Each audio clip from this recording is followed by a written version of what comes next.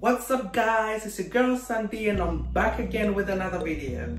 On this channel I give you tips and tricks. We talk about lifestyle, business and relationships, everything in between. If you're new, consider subscribing. And to my old subscribers, I mean the Sandy fam, thank you so much for always coming back to watch my videos. Drop a sweet comment, let me know what you think. In today's video, I'm going to talk about how I do my shea butter and coconut oil mixture. If this is something you're interested in, keep on watching. Okay, so I'm going to do my body butter, my shea butter and coconut body butter. The first ingredient I'm going to use is shea butter, organic and unrefined. I bought this off Amazon. It came in 2 packs, 500 grams each, so that's a total of 1 kg. Shea butter has got this natural smell which is quite strong. I personally do not like it, so I do it with a mixture of essential oils. I don't do just one oil, I do a mixture because I love the smell of all of them and the benefits that come with it. So the first essential oil that I'm going to use today, I don't know if you all can see, is eucalyptus. And the next one is lavender. I don't know if you all can see it. And the next one is lemon. And the next one is peppermint. My third ingredient is coconut oil.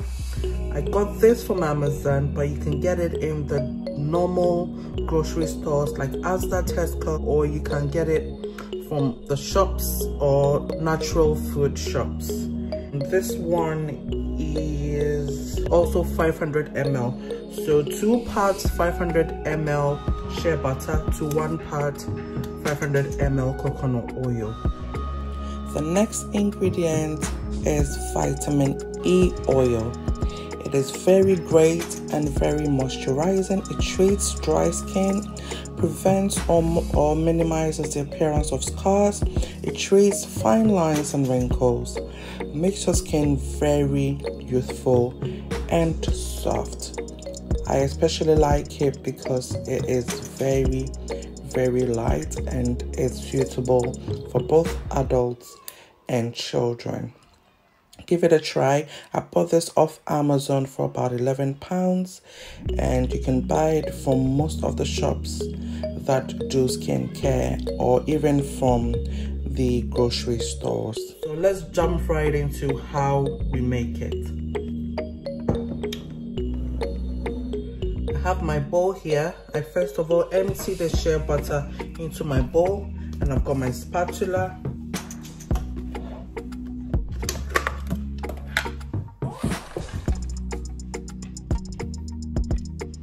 I'm going to melt it now. You have an option to melt it in a microwave, but I prefer to melt it over hot boiling water, just so that I do not lose the ingredients in there. It's quite a lot, but by the time it melts, it should fit in the bowl okay.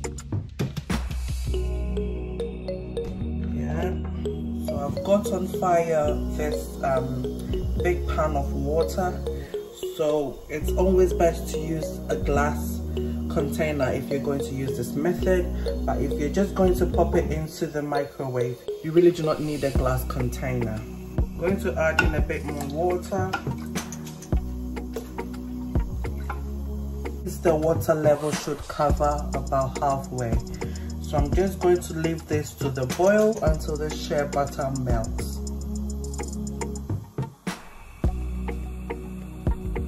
After a few minutes, it's beginning to melt.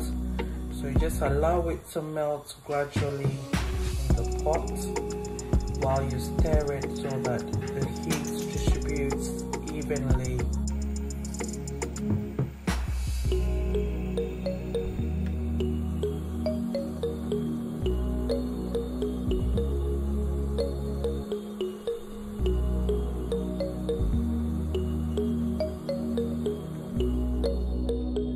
Shea butter is all melted now. It took between 10 to 15 minutes to achieve this.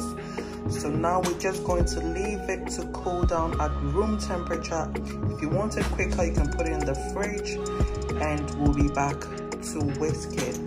You would need a hand mixer.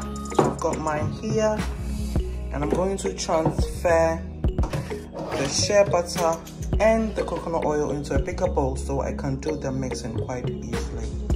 So I'll be back after the shea butter has cooled down.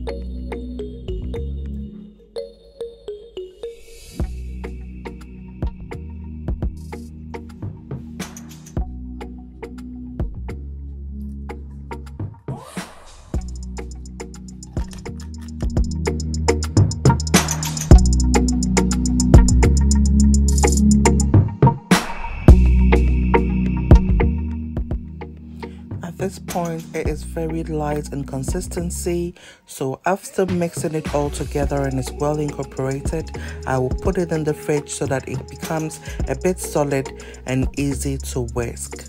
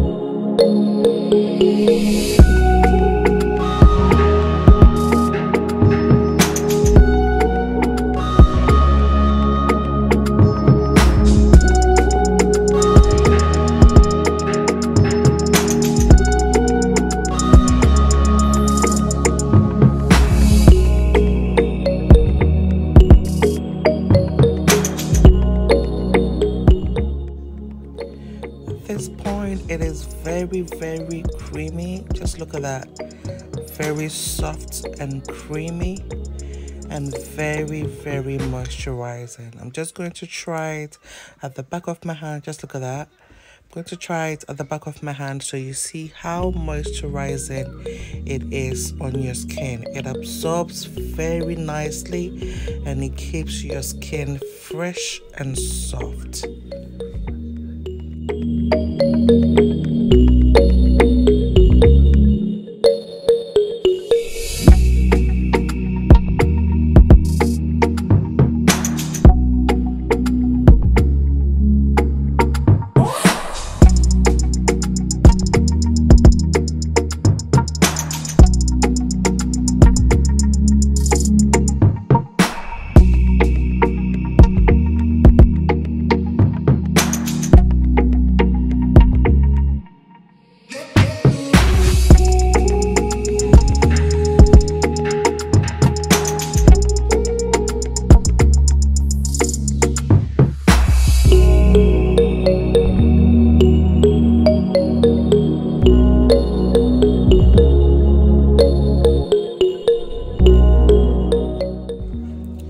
Thank you all so much for watching up to this point.